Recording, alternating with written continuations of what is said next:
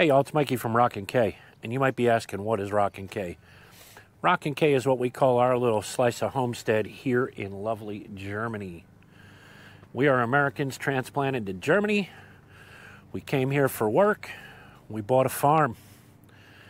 This is our adventures of making this farm back into a farm and doing all the renovations and everything to get these buildings back to where they need to be. So it's going to be quite the adventure, hence the name Rock and K Adventures.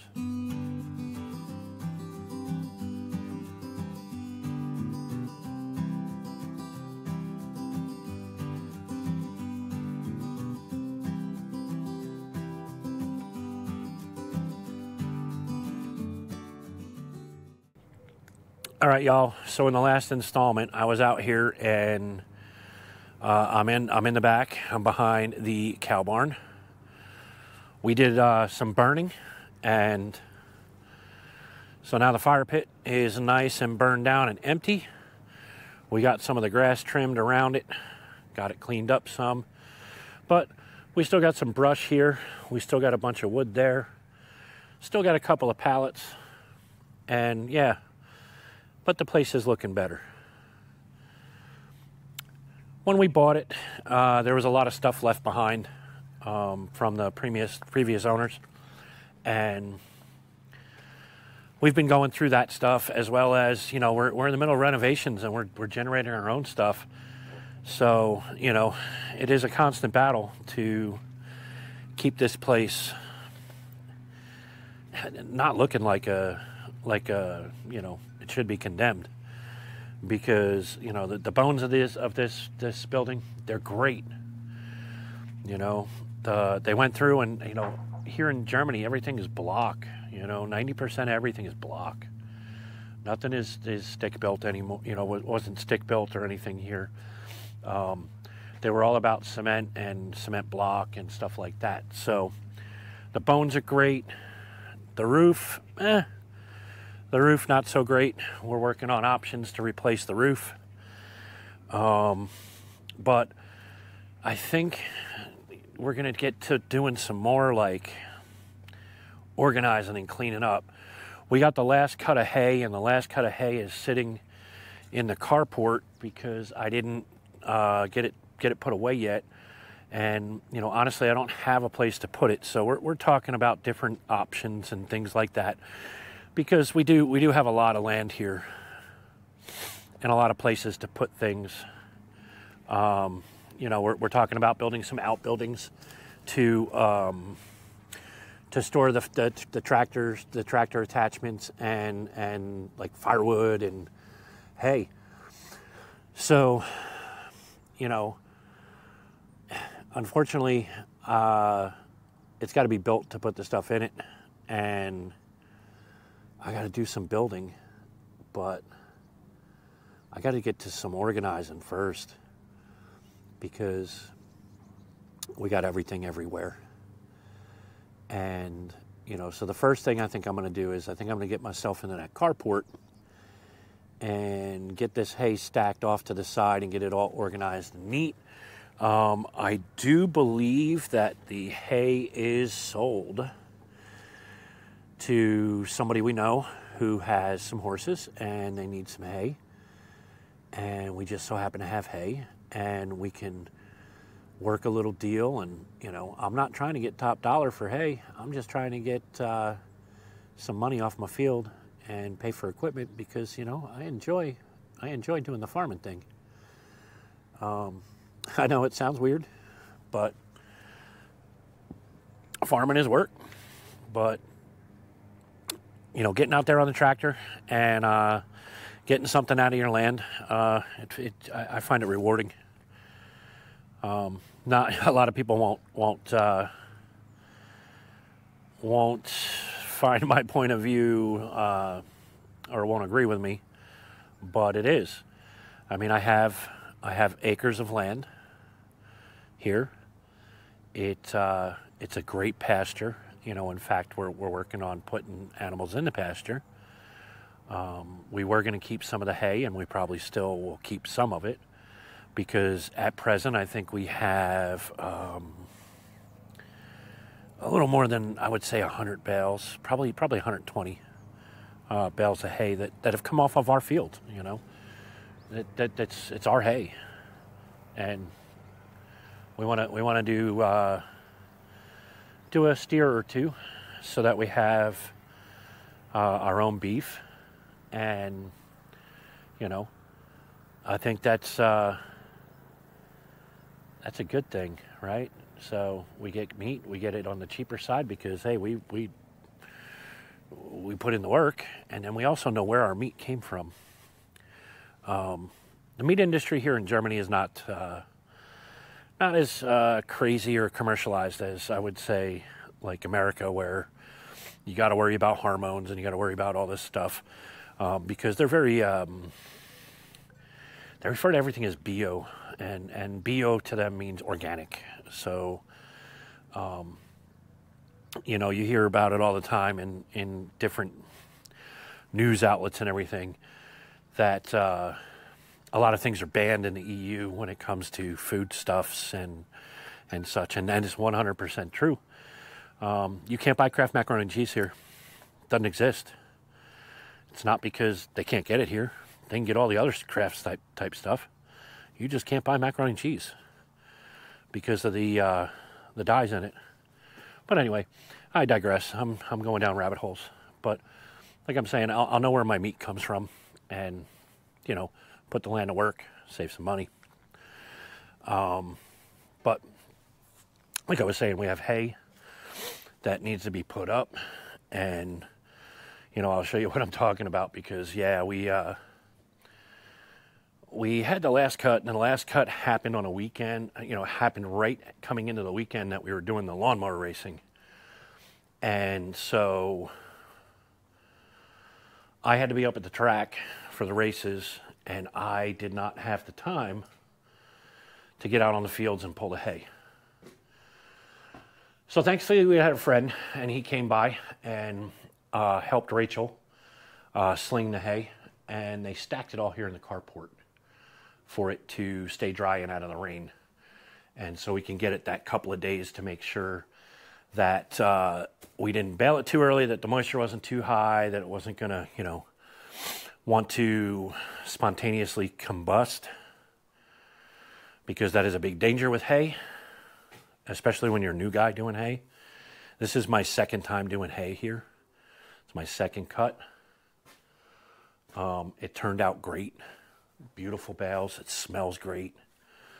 But we need to get it organized. We need to get it. I have no access to my back barn with the tractor, because you can see the door back there, but I can't get to it. Plus, we got a bunch of stuff here that, you know, through the projects and working and doing all this stuff, the carport catches a lot of stuff.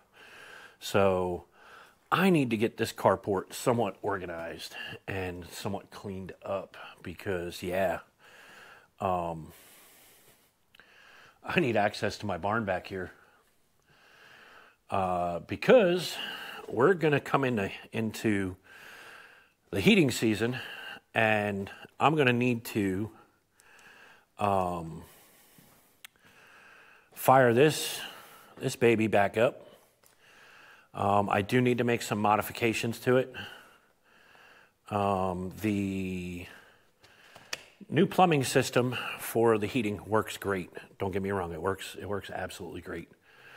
But the problem I'm having is, because I've slowed the flow down so much across the system to what it needed to be. Now, mind you, I didn't slow it down too much. I actually got the heating system to where it's efficient, but the problem I ran into is this huge tank, which is behind these controls, that huge tank there.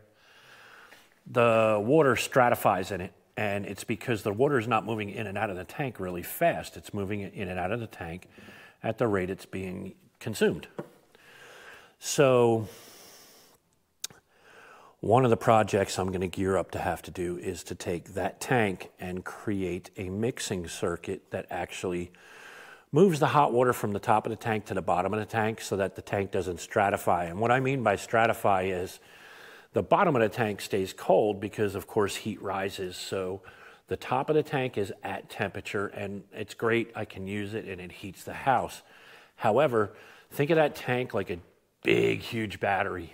And the problem is I'm only keeping part of that battery charged up. And if we get the mixing circuit, we can charge the whole battery up and get a lot of hot water storage done in the process that,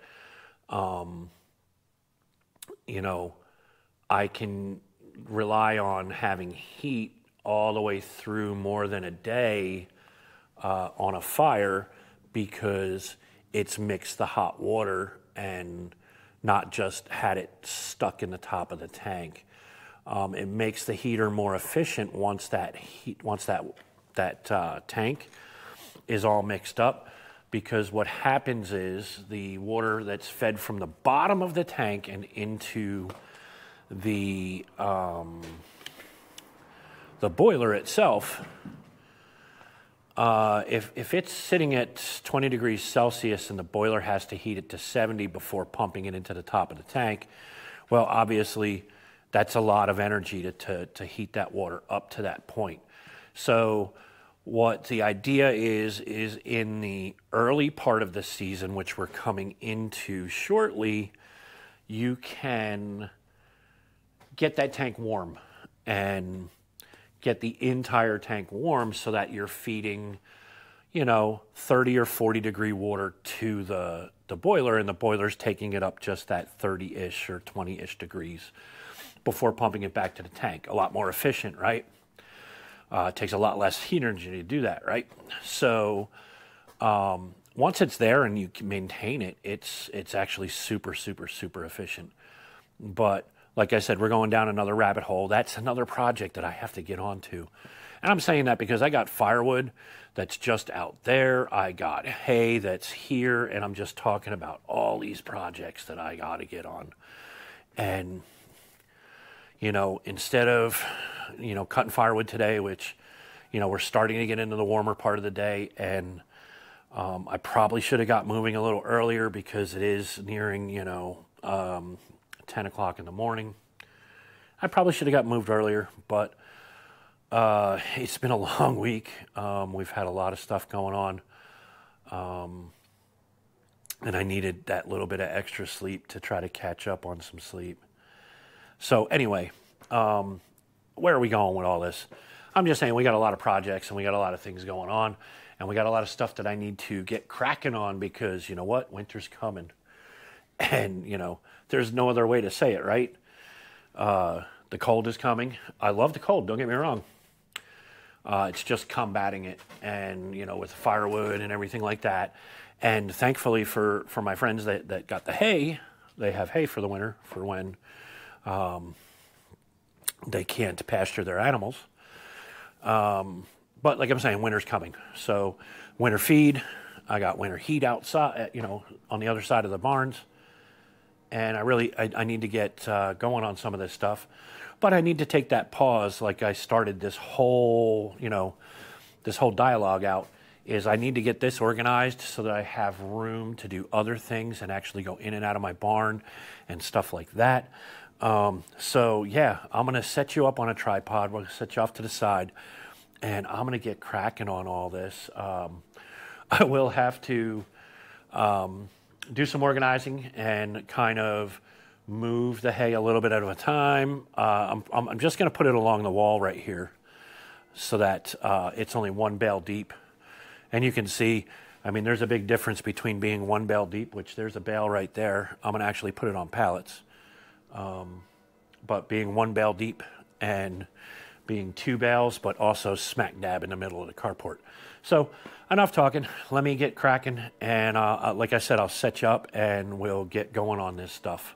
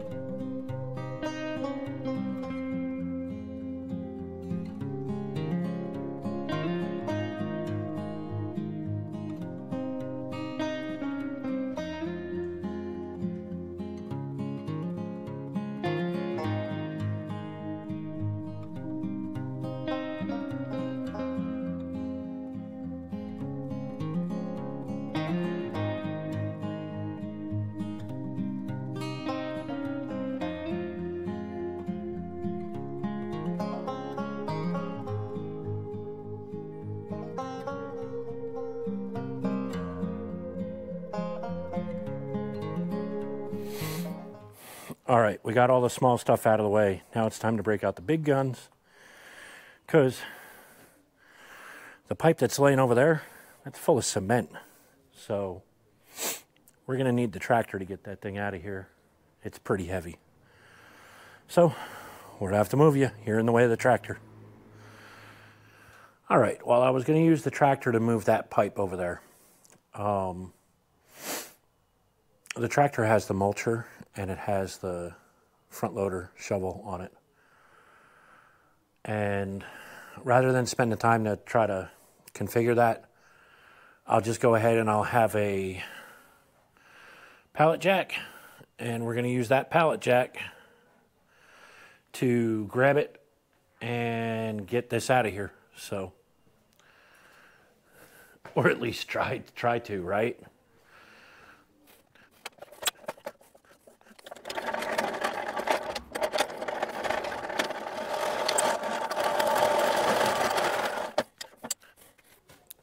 Not gonna lie, this is heavy, really heavy. Look at this thing.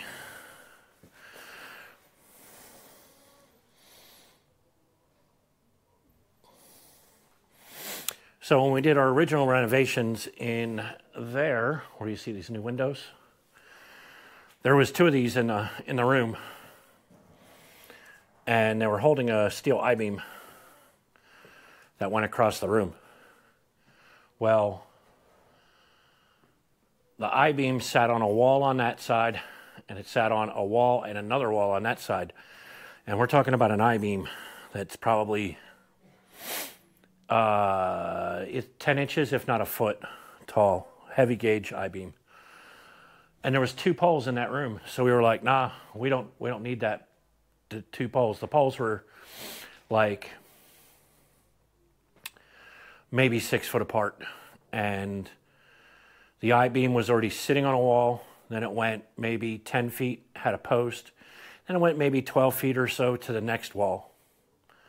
That I-beam's going nowhere. So, yeah, we started cutting it and found out that the inside was full of cement. And man, that cut took forever. Me and my friend Eric spent a while getting it cut, and then the 2 of us put it out here. So I had help putting it here, but I got to move it all by myself. So we'll see how this works out.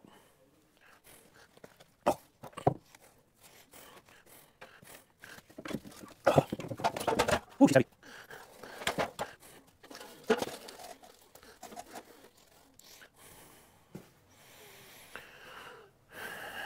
That thing is heavy, so we need to block it somehow so that it doesn't want to roll off. So we'll try these gloves here.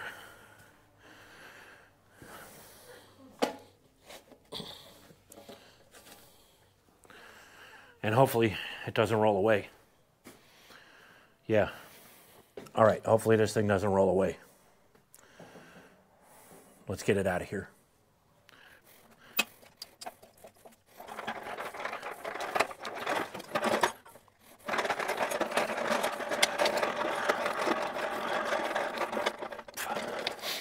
Now we're going to be smart about it this time around, and instead of having to pick this thing up, I'm going to do something.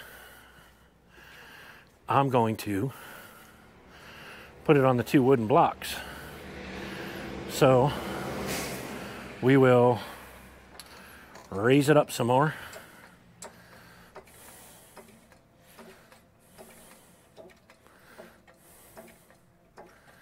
And then, so I can grab it with the forklift later, or the forks on the tractor, we'll put one over there, and we'll put one over there. So it should be easier to pick up the next time, as long as this thing doesn't fall over when we're letting it down. Let's see. We don't need that much, so even if the boards tip over, which maybe, nope, held tight. Well, that'll make it easier to get rid of later, because I do have to reconfigure the tractor because I'm going to be doing firewood all week. So once I get this cleaned up in here, then it's firewood time, right? So yeah. Now I got to go get a couple of pallets, and I got the broom on the wall right there. We'll clean this up. We'll start the pallets. I'm thinking, you can see here where the end of the roof is.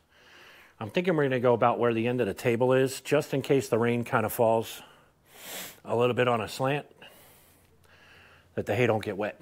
So, yep, let me go get some pallets.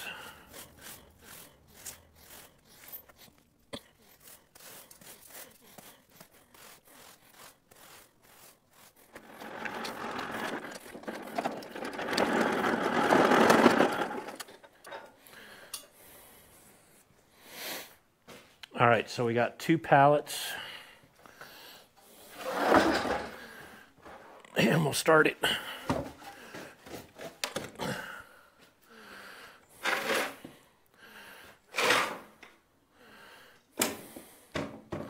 Right about there. Move this cord so we don't bury it.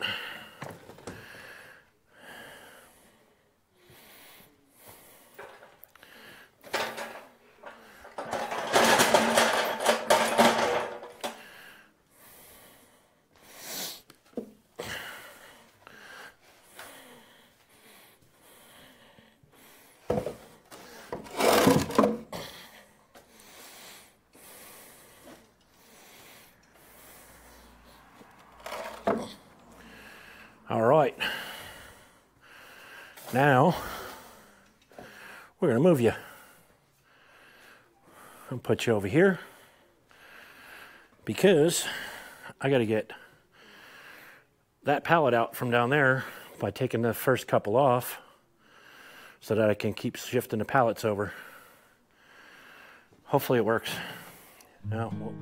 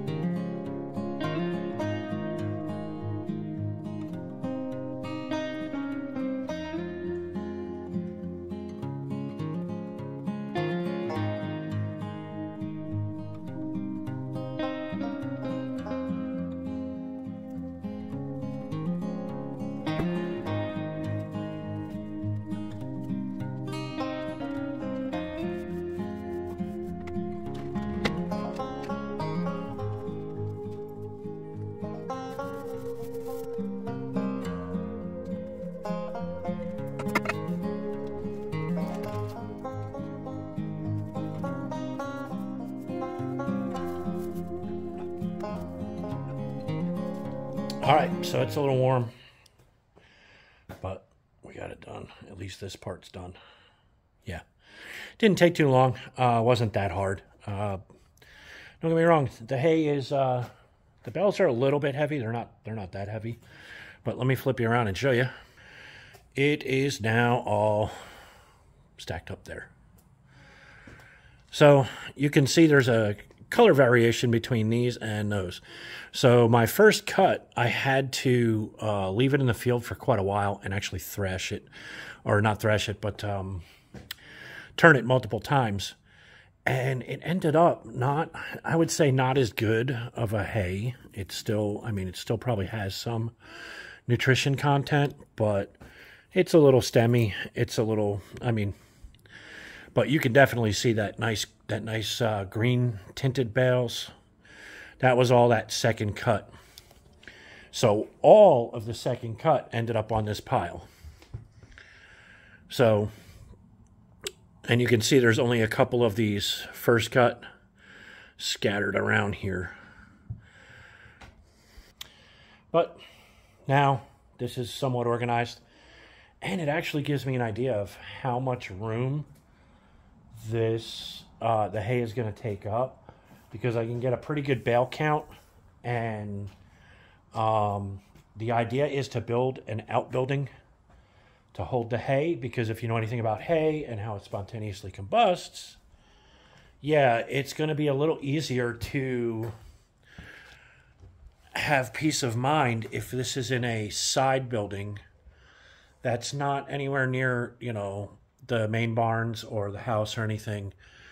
This way, hey, if it catches fire from spontaneous combustion, which, you know, sometimes it does it. I had my first cut. I did have to get rid of some bales because they got hot. I'm going over here to look. They were nearing 150 degrees Fahrenheit, which is about, it looks like 60 degrees Celsius. And you may notice we keep this long thermometer here, and like I jammed it in this bale, and I try to get it so that it goes to the center of the bale and gives us a temperature on what the hay is doing. And that's how I found out that I had bales that were in the field, still in the field, that were just hot. And I had to, you know, if you've seen in the past videos, we had to pile them along the bank and slash and cut them because I was worried about them catching on fire. You know, that was my first cut ever. Not the first cut of the year, my first cut ever. And we did battle with Mother Nature, and Mother Nature, she kind of won because we ended up with probably 50 or 60 bales, and probably 50 bales off the first cut. And we got 50 bales off the second cut here, something like that.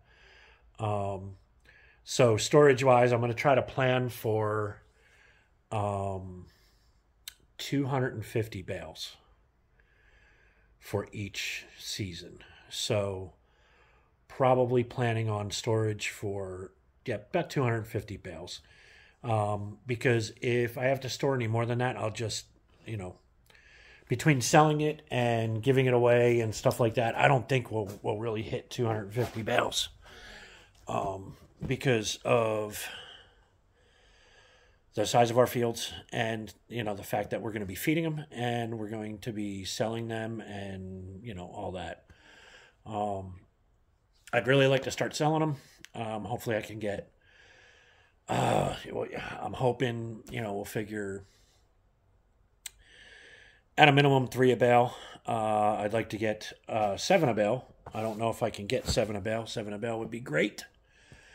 But we'll shoot for, you know, about half that and three a bale. Especially, I'm a new guy, you know, and my field is going to be maturing, and my field is going to be getting, you know, I'm going to do the frost seeding, and I'm going to do some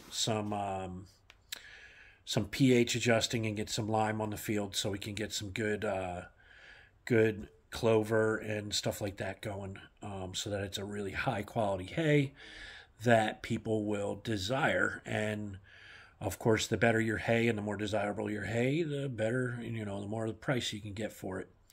I'm not a hay farmer, not yet. I'm a homesteader. So I need to cut hay for my animals, and I need to, you know, try to supplement the homestead with selling some of that hay. Because that's what it's all about. It's all about self-sufficiency and getting away from, you know, I don't want to say consumerism, because then it's going to sound like, you know, I'm conspiracy theorist and, you know, crazy. But I do think that getting away from purchasing and buying all of our stuff, like we had corn out of our garden, and I'll include that clip. But we pulled corn last weekend, and that's the corn we had with our dinner. And it was great. It came from our garden. So once we get to growing animals for, you know, for food, whether it's the chickens laying eggs, the chickens that we will harvest for the meat, or the steer, it's self-sufficiency. It's, you know, knowing where your food came from. And, you know, it's you're not buying. And you know, it's a no-brainer, right? For now, we got to move on to other stuff, right? So I got to get rid of that pile that's laying here in the carport. I got this cardboard that I got to get all cut up. I'm not going to show you that. You guys know what cutting cardboard up is all about. But we are going to continue working around the homestead. Keep this weekend productive. It is, like, as you can see, it is sunny. It's bright. It's warm.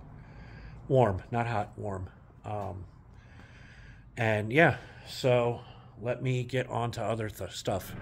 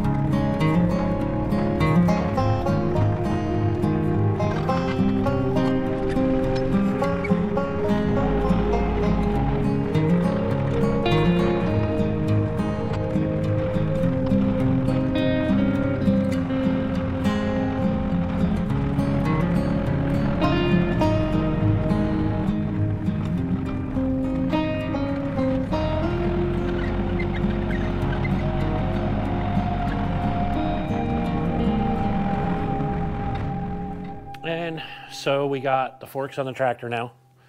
That's going to help with doing firewood. Got that mowing done around the back, like I said earlier. That lets me take the mulcher off, and you saw me put that in the lower barn. Yeah, and of course the carport.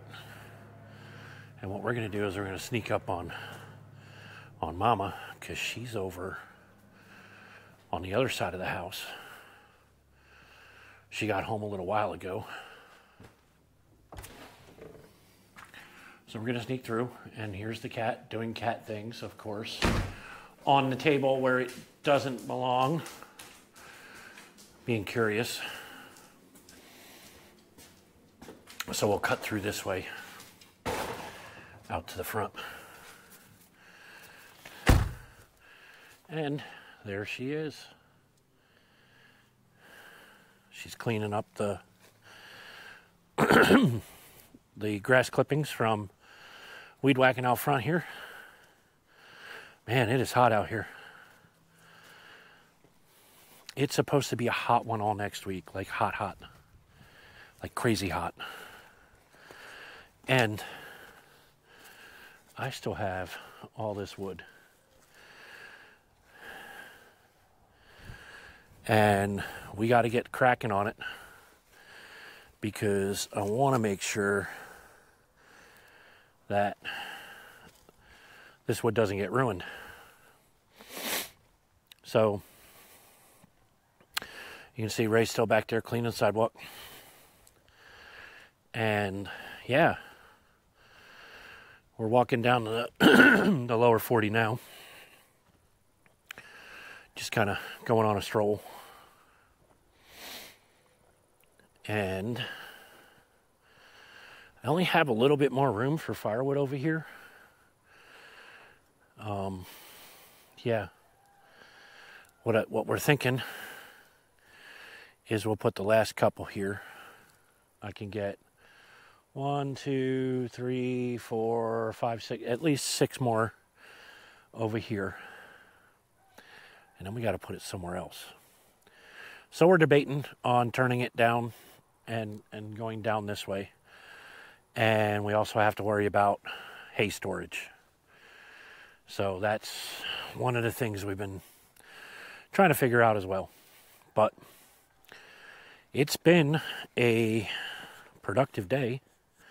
It's been a productive couple of days, actually. We had a busy week. We had different places we had to be after work. Some not so good. Not with us. It's, you know, villagers, other people that that live in our village. And yeah, so it's been a rough week. But Mama's almost done out front here. And I think she's going to want me to put the little brush on the weed whacker. I'm going to flip you around. So I think she's going to want the brush on the weed whacker to get that stuff there on the curb and stuff. And yeah, to get all the stuff in the stones over there. So you can see the shadow. It's late in the day. I think she's tired too. I'm not sure. So she's about done there. She weed whacked around the, well, let me take you up here and show you. So if you remember, we planted a pine tree, a tree that we had inside for Christmas. And when we planted it, it was not this tall. So that's about the height of my shoulder now.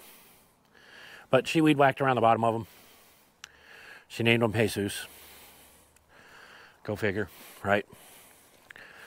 And then she cleaned up all around the rose bushes. So that looks really good. But it's been productive. And with the sun at my back, it puts you guys in a bad spot. So we're gonna slip over to the window, to the wall. There you go. And she's going the long way. We're going the short way.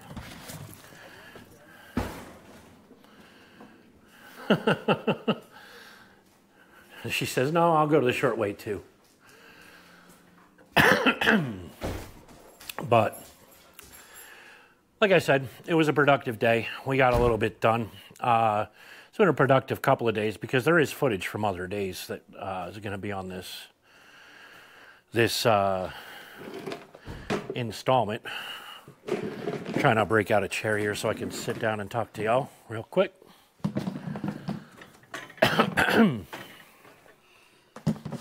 Oh, she's gonna take the chair. She thought I was getting it for her, but I was getting it for her. So anyway, it was a somewhat productive day. I don't think she realizes. Hang on. And a wedding. I'm wearing a microphone here, just so you know, and you can so they hear so the folks out there can hear you. But she went to like a flea market type thing today. And then a wedding this afternoon. And then a friend's wedding this afternoon while I was here moving the hay from the middle here to the nice row here that you can see. And I got it pretty straight down that row, right? But then I did some mowing, and yeah, it was an okay day. But like I said, the week, we had a funeral during the week to go to. We had, you know, it's the second funeral in just as many weeks. So definitely. Well, it was the second funeral in a week, exactly 1 week. Well, it's 2 weeks, 2 funerals. So, but and then we got the wedding this weekend. Then next week we have a wedding, and then the weekend after that we have a wedding. No. We get to skip a week, and then we have a wedding. Somewhere we get to skip a week. And yeah, so we have 3 weddings. It's going to be some craziness coming up, but at least this is good craziness. It's not the craziness like we had for the last 2 weeks. Yeah. So, but we're going to get going, and I'm going to fire up the barbecue and grill up a steak while she cooks French fries. So we're going to enjoy a nice steak dinner with some fries. And then I'm going to sit down and start editing this and get it out to you. So you know my motto. If you're thinking about family, you're thinking about friends, give them the what's up or the WhatsApp. You know you'd love to hear from them too. And until the next one, auf Wiedersehen. Tschüss.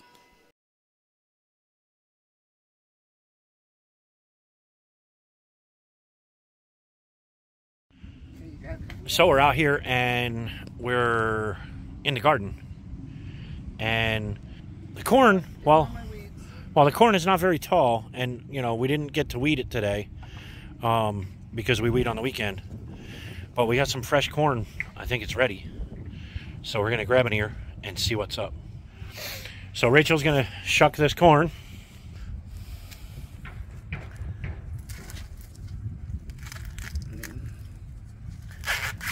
Yep, it's ready. And while it's normal to have the tip not fully mature, all the rest, look at that, that's beautiful. So we shucked one over here, now we got those 2. Yeah, we lost a little bit here because it wasn't 100% ready, but we're gonna have fresh corn tonight.